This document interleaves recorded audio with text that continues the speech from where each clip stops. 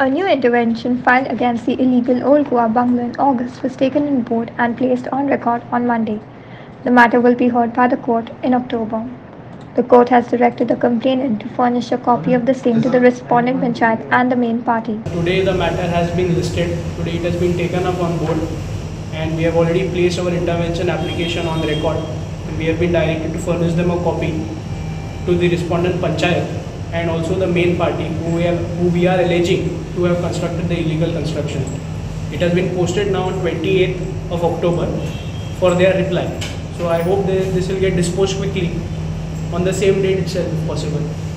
Is it a new intervention or? This is a new intervention. Prior to that, earlier interventions were still pending. They have not been remained present today, but even they are pending today.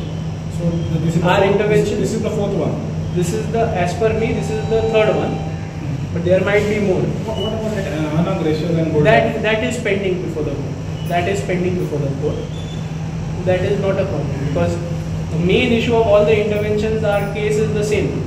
That there is illegal construction which the court has seen through, and we are hoping that the court will come to a proper conclusion after going through all the documents and giving them an opportunity to be heard.